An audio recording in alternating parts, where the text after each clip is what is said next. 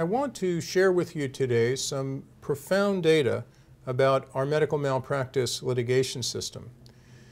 This data results from a collaboration between the Doctors Company, which insures more than 75,000 doctors across the United States of America, and RAND Corporation.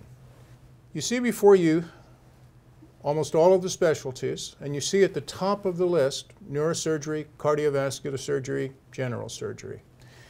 You see the bars moving out across the screen to the right, and you see that at the top, nearly 20% of neurosurgeons, cardiovascular surgeons, report a claim every single year.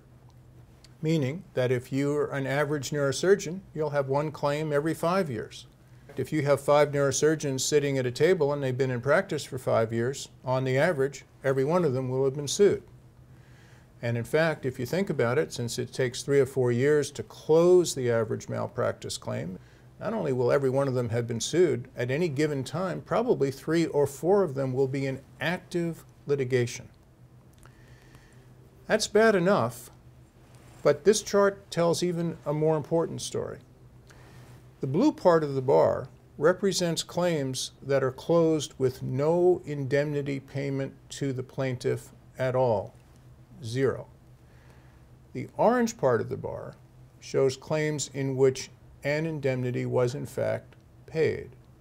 So if you look at this chart, all of the blue on the chart represents fruitless, for sure, and frivolous, if you will, litigation against America's physicians.